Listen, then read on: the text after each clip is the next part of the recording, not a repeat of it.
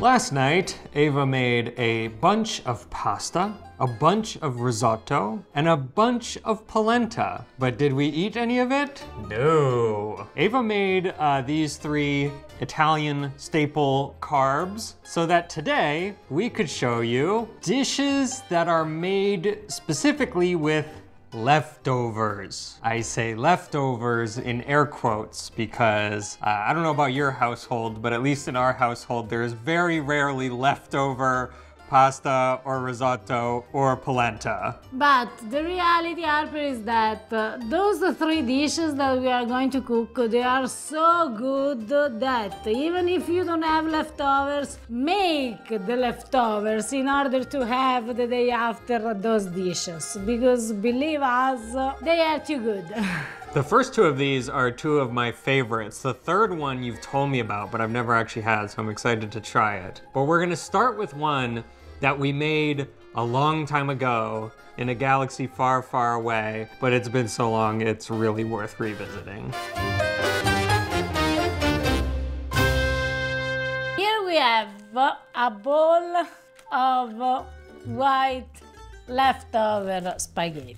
In this moment, believe me, they are screaming. But just in this moment, because from here in 10 minutes, they will go back to life. I treat these spaghetti in the most simple way, which means I just cook them and then pour some olive oil. When they were cold, I put in the fridge. Keep in mind that you can do this recipe also if you have any other kind of leftover pasta, which means you have pasta with tomato sauce leftover, you can use that. And like a matriciana, every kind of pasta you have. I'm going to use for my pasta, and here I have about 200 grams of pasta, I'm going to use 5 eggs. They should be enough. So adjust the egg on the quantity of pasta that you have. The other ingredients that I'm going to use is cheese, and I always suggest to use cheese for a dish like that for two main reasons. Number one, the cheese will work as a glue when it will melt, so it will keep your frittata more together. And the second reason is that with cheese everything tastes better. I'm going to use pecorino, but feel free to use mozzarella. You can chop the mozzarella, fresh pecorino chopped. You can use cheddar, you can use parmigiano, you can use, I don't know, every cheese you like and every cheese that you have in the fridge. And here we have another ingredients. Now, you can use salame, ham, maybe prosciutto crudo, not really because it becomes too salty. You can use, I don't know, also turkey sliced. Today I'm going to use nduja because finally I have it, so I'm going to use it. The first step for this recipe is to choose your pan, because depending on the quantity of your leftover pasta, you can use a big pan like mine, or if you have just a little bit, you can use also a small one. Everything depends on the quantity. In a non-stick pan, you need to heat a little bit of olive oil. And you need to pour your leftover pasta, that right now is the nightmare of every Italian. Here, what we want is to reheat a little bit the pasta and give to the pasta a little bit of crunchy consistency. Meanwhile, we are going to work with on our eggs. Looking at the quantity of my pasta and at the size of my pan, and looking at the quantity of eggs, actually I think that I need at least one more egg.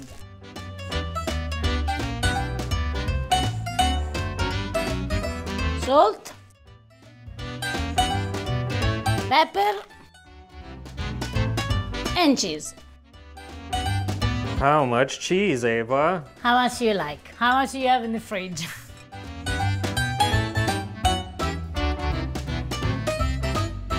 Because I'm going to use nduja, I will pour the nduja in the pasta right now. If you are going to use, I don't know, ham or something like that, chop your ham and put in the eggs. And now I leave the nduja melts. And believe me, right now, maybe I will go and eat the pasta like this. Actually, this is kind of like pasta all'assassina, but with nduja, which, come to think of it, is sort of a match made in heaven. The assassins from Bari are gonna come to get me for saying that. When your pasta will be a little bit drier, because as you can see, it's drier and looks drier than before when we just take out from the fridge. We understand that is the moment to pour our egg inside, but before we need to flat the pasta. Before I pour the eggs, I just lower the heat at minimum, and then gentle I pour the eggs.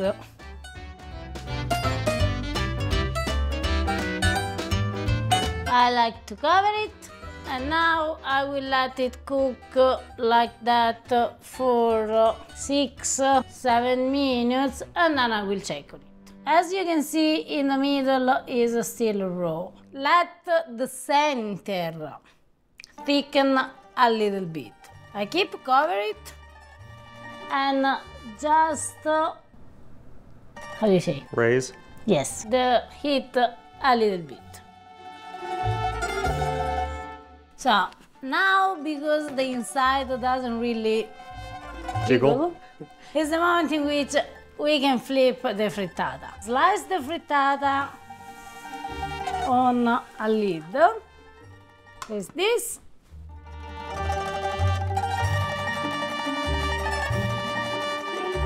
We cover it, low heat again, and we let it cook until it's done.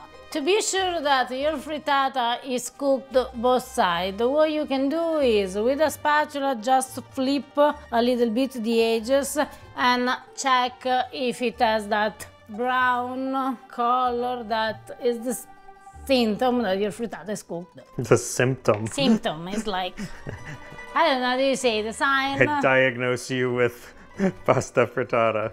Yeah, I can say that my frittata is ready. It smells wonderful. Now, the frittata di pasta can be enjoyed in 2 ways. One, actually in 3 ways. One, warm. Right now it's too hot, so let it cool down for about 5 minutes. Number 2, completely cold, because this is actually a street food, is a food perfect for a picnic. Third way, 2 slices of bread, a slice of frittata, and enjoy. Now, I have had many frittate di pasta before, but never one with nduja, and I'm pretty sure, not 100% sure, but pretty sure that it's going to prove to be an excellent idea. Also because nduja can just improve something, but it can't destroy something. This dish in general, though, it's like, oh, it's so special to me. If you didn't grow up in an Italian household, like I did not, you might not be aware that Italian moms use their oven as like a second refrigerator, and they just keep, like, you know, food in there, food that doesn't need to be refrigerated. And so this is exactly the kind of thing that, like, you walk down into Mama Rosa's kitchen and you're like, I wonder what there is, and you open the oven and there's a big frittata di pasta there, and it's like the perfect sort of like midnight snack sort of thing. Not just midnight, you can snack on it in the morning, in the afternoon, at midnight. Anytime.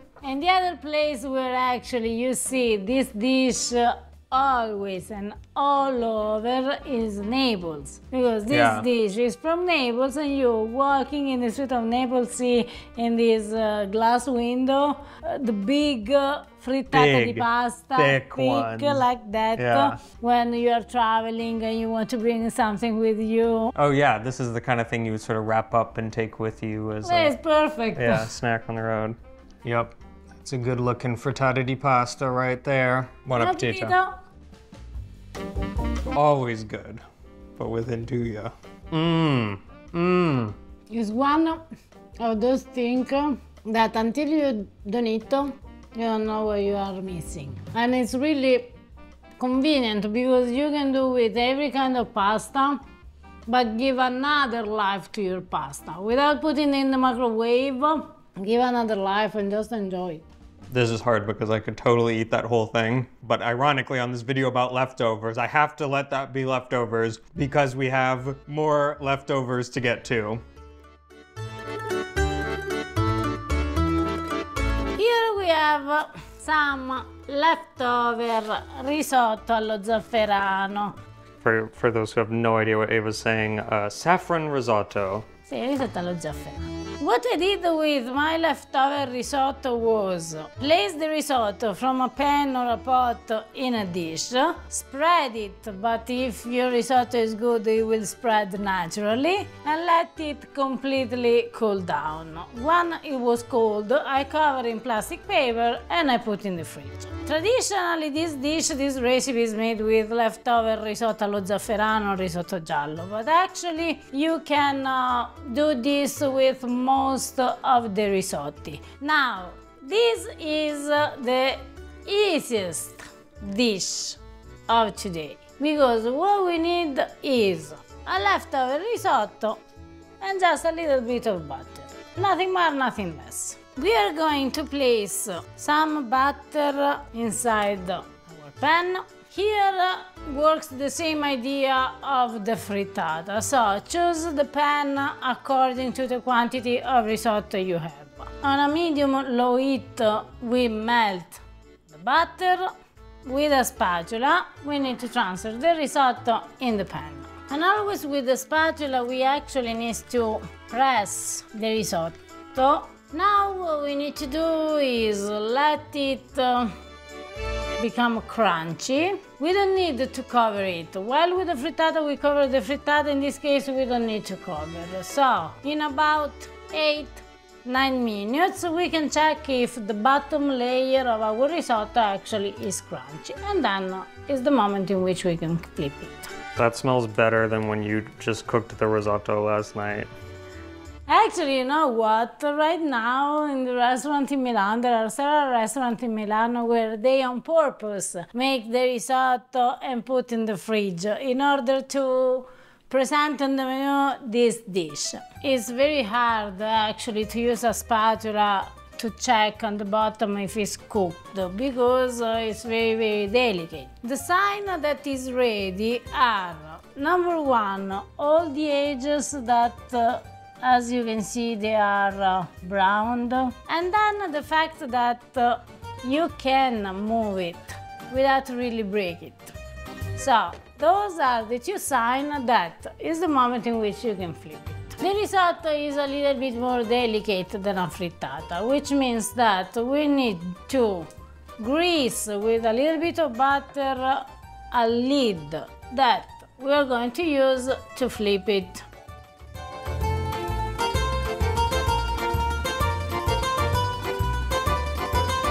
You understand that it's ready when you can turn it, move it without any breakage. So this means that your rice is ready. Now you can eat it hot, like in 3 minutes. You can eat it warm, but actually you can eat it also cold. This leftover dish is a somewhat recent discovery of mine, or not discovery. I didn't discover it. You introduced me to it. It's a new experience. Yeah. This is what they call in Milano or in Italy in general risotto al salto. And salto actually means jump, because when you cook this kind of dish, the rice jump. It's not. Oh, because it has to be able to like slide off the pan. Yeah. And it was born as a way to not waste the leftover risotto, but as I said before, a lot of restaurants actually in Milan, they are presenting into the menu because it's amazing. Yeah, this is like definitely worth just making risotto in order to make this. It smells so good. It smells like concentrated risotto. Risotto already smells so good, but then when you like refry it. By the way, buon appetito. Buon appetito. I know how it tastes good. But every time that I eat it, It surprises you. I'm impressed on how good it is. That's truly like, That's truly the best risotto that you can have. Yeah, that's what I was gonna say. I mean, it's like, it really is kind of, this is a case where the leftovers are better than the dish you started with. It's very important that the risotto you are using is a good risotto. Because then, as you saw, it's just a matter of just refried it. If you don't have like the butter and the cheese to glue it all together, it'll just be this crumbly, dry mess. It won't stick together at all. Yet another reason, do not skimp when making risotto. It needs to be cheesy and creamy and delicious and starchy. It needs to be a risotto. Yeah. There will be no leftovers of these leftovers in your house, that's for sure. That is the bomb. That is so good. Right now, we have to move on to our third leftover, an important but oft forgotten carb in Italian cuisine, and that, of course, is polenta. Polenta time. See, Harper, it's polenta time, and this time with the polenta we are going to make a dessert, because after a risotto, after pasta, we need a dessert. Yeah, these look like dessert ingredients. What we got? Milk, apple, lemon, raisins, butter, eggs, sugar, baking powder, and cinnamon. This is, Harper, what I chose to make my dessert. What is mandatory for this recipe is the milk, eggs, sugar, obvious, the butter, and a little bit of baking powder. All the rest you can adjust as you like. If it happens that you don't have an apple, you can skip. If you prefer, instead of a lemon, the orange zest, you can put the orange zest. You don't like raisin, skip the raisin. What I did with my leftover polenta was just spread the polenta hot in this baking tray. After it was completely cold, I covered with plastic paper and I put in the fridge. The first step is melting the butter. I'm going with 80 grams of butter. You need also to pay attention on the quantity of polenta that you have, because if you have a kilo of leftover polenta, maybe yes, you need a little bit more butter. Now you can melt on a stove, or if you have a microwave, and something tells me that every one of you has a microwave, put in the microwave 30 seconds and the work is done. I'm going also to soak the raisin for about 10 minutes in warm water. Then, if you prefer a little bit of alcoholic taste, soak your raisin in grappa, rum, whiskey, limoncello, whatever you have at home. And to make our polenta cake, we need a food processor, a blender, food processor, a blender, whatever you have at home. Now that the polenta is cold, what we are going to do is blend the polenta. I'm going to use 2 eggs because they seem right for the quantity of polenta that I have. And the quantity of polenta that I have is 200, I made the polenta with 250 grams of flour. If you are going to use 500 grams of flour, maybe use 4 eggs instead of 2. You need to adjust based on the quantity that you have. Now we put inside the sugar. I'm going with 150 grams of sugar.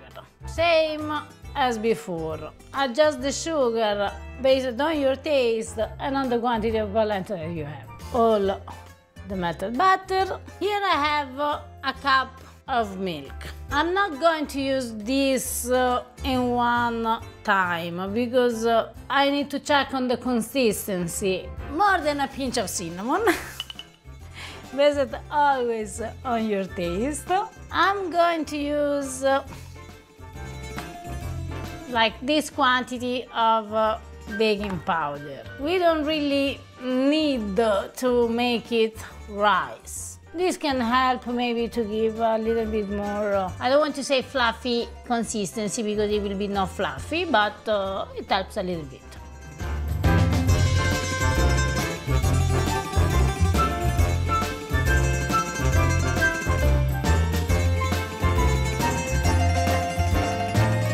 I check on the consistency because I need to decide if I need more milk or not. As you can see, it's a very thick consistency. So what here we want to recreate is like a normal cake batter consistency. So because it's too thick, I'm going to add a little bit more milk.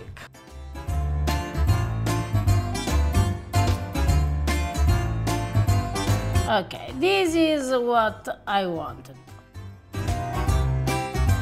This is the moment in which we can add the nuts, the fruit that we chose to use. So in my case, because I'm going to use raisin, I will squeeze out the water and place the raisin here.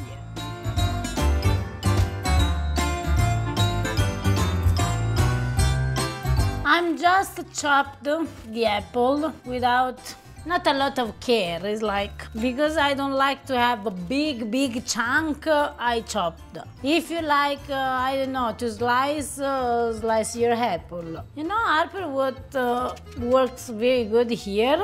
What? Carrots. Oh. Which means that now I go and check if I have a carrot in the fridge. Find one?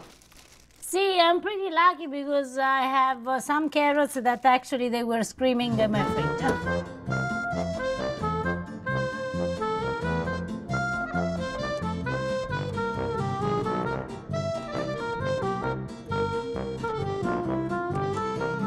So Harper, do you want it, your cake thicker or thinner? Oh, there's a choice? If you want your cake thinner, we will use the bigger one. If you want your cake thicker, we will use the smaller one. So I take it doesn't really matter too much the size of your cake. Not really. It depends how you want. Well, you know how I like things thick, so let's do that one.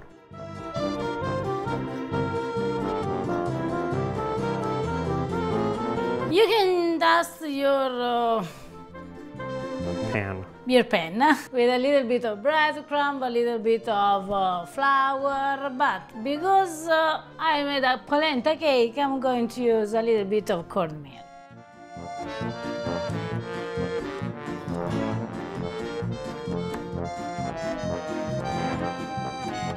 I'm going to bake it at 390 degrees Fahrenheit, which is about 190 degrees Celsius. I think that for mine, it will take about 50 minutes, 1 hour. The only thing that you can do is do the classical, how do you say, proof?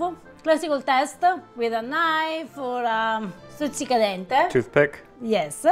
You put inside. If when you take out, it will be dry, it will be clean, your cake is ready.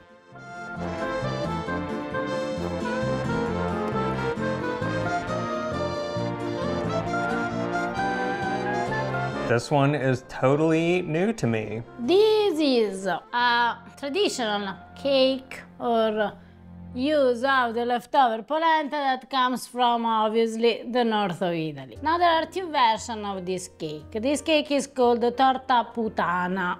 Now for my, no, puttana with one T, not two T. Doesn't mean that. That doesn't mean that. What I was going to say is that there are two versions. One that is made with leftover bread. Okay. And the other one that is made with leftover polenta. Being a way to use the leftovers, there isn't really a quantity, a measurement, traditional recipe and blah blah blah. Just adjust on what you have and on what you like. I love the addition of carrots. It's like Italian carrot cake. This is one quality that I love about, there are a lot of Italian cakes that sort of do this, I'm sure probably in other cultures, where a lot of the dough and batter relies heavily on something like fruit, like apples or something, and they stay very, very, I'm sorry, I know a lot of people don't like this word, but moist. Or moisty, as I like to say. Moisty! I don't know if moisty is better. It's a traditional English-British word. Yes, we did learn that. Ava's supposedly made-up word actually is a word. No, I didn't made up. It's because I studied... But you made it up and then someone informed you that it happens to be a real word. I studied English, British English at the school, so it was one... By the way, buon appetito. Buon appetito. Oh, come on now. The things that you don't expect to be amazing, they actually are more than amazing. It does not taste like something that you sort of make like, well, I have these leftovers, I guess I'll make that. This is, I guess I shouldn't be surprised at this point, but this is one that is totally worth going out of your way to make. It's really delicious. Delicate, it's full of flavor. It's also there sweet, but not too much sweet. Also, the carrots, really good. No, the carrots are a perfect addition. Definitely make some polenta to make this. And I have a suggestion here, a very creative suggestion. It's a cake made out of leftover. But then, if it happens that you have the leftover of the leftover. Do you have an idea? Yes. Slice it and make a sort of French toast on how they call in France pain perdu. You dip in egg with some cinnamon, you fry, and then you tell me. We need to do a sequel to this video. How to use the leftovers from the last video we made. So you need to make, before the original We dish, can go in an infinite loop. Maybe we can make it 365 days of just... On that note, we better get going because I have some leftover cake and some leftover frittata di pasta and some leftover risotto al salto that need to be dealt with. But before we go, A quick shout out to a pasta grammarian in action. Elizabeth made, I think probably one of your biggest recent obsessions. those are gnocchi di susine or plums gnocchi, prawns gnocchi, that believe me is one of the most amazing, Surprisingly amazing. pasta Dessert pasta? Yeah. that you can have.